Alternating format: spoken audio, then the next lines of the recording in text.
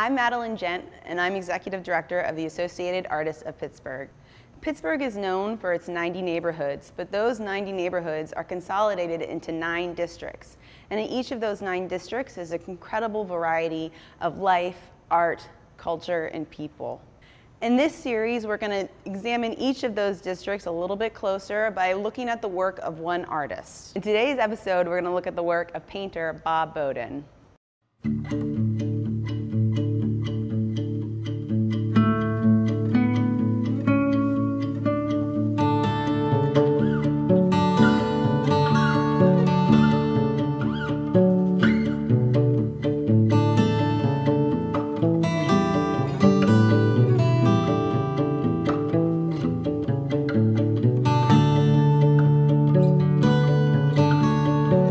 Bowden. We're in my garden in Point Breeze, which is in the east end of Pittsburgh.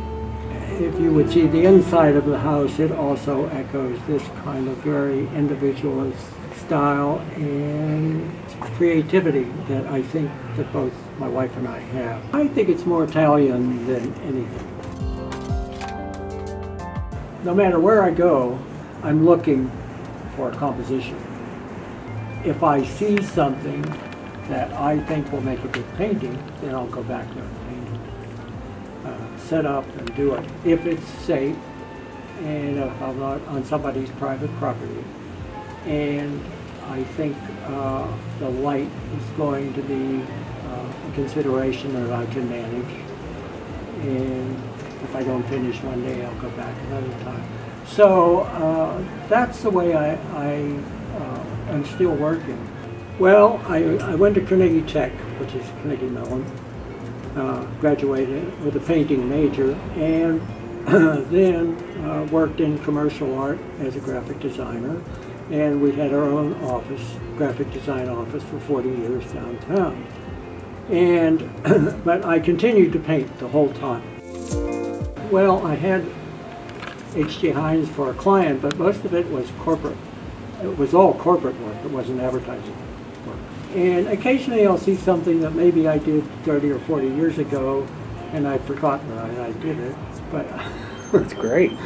But I didn't really do anything outside of our region, unless I had a client that had some reason to send me somewhere to do something.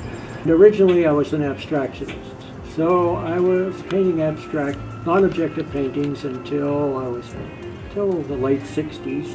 And then I thought I would attempt watercolor, which had always been very difficult to think, how was I going to do it? No one had ever taught me that in school.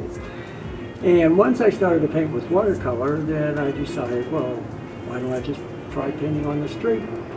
So I did, and then I've been a plein air painter on the street, on-site painting for close to 50 years.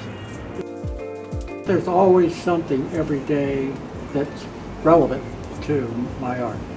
Either somebody sends me an email, or I'm looking at something, or reading something, or I'm painting in Martha's Vineyard pretty much, and that's my only real gallery connection is there, none in Pittsburgh.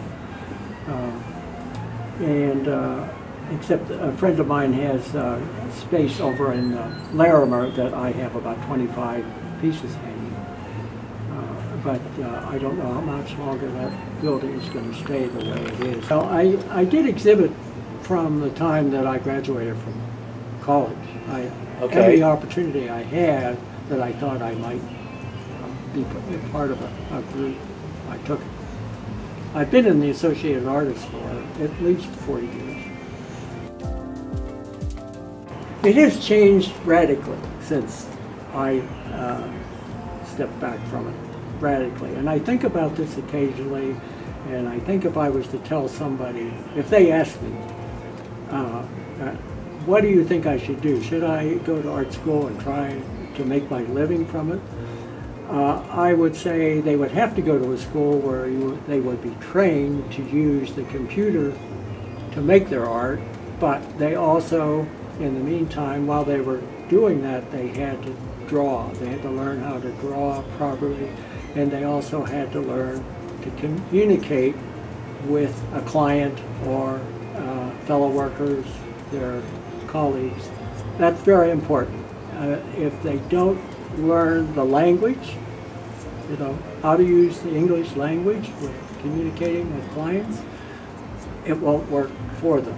The computer isn't everything, but they have to use the computer nowadays. Nobody draws anymore.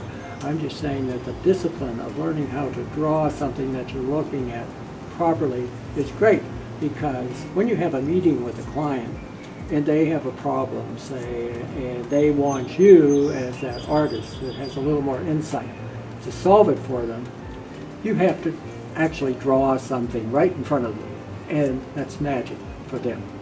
And those are the three things that any artist should learn: how to draw as well as possible, what they're looking at, how to communicate with the possible client, and how to make the computer do what they want it to.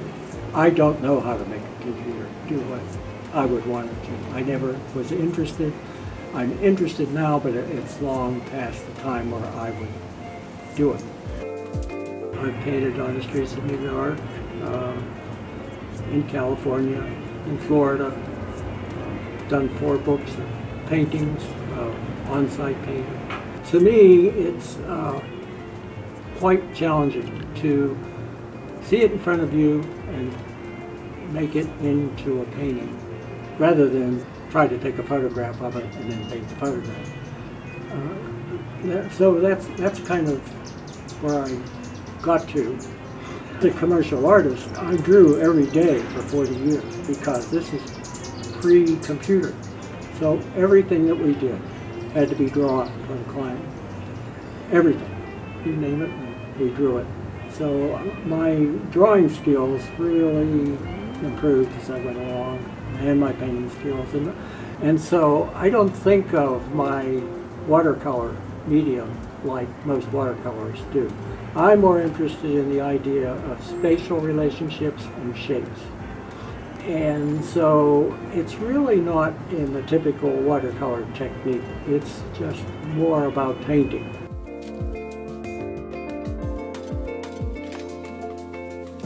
The other thing I wanted to say about this environment, our neighborhood, is that there are a lot of creative people that live in this area and have as long as we've lived here. So this is really one of the ideal places to live if you're a creative person, I think, in Pittsburgh. Well, our one son is a sculptor, but our son that's a physician is a musician.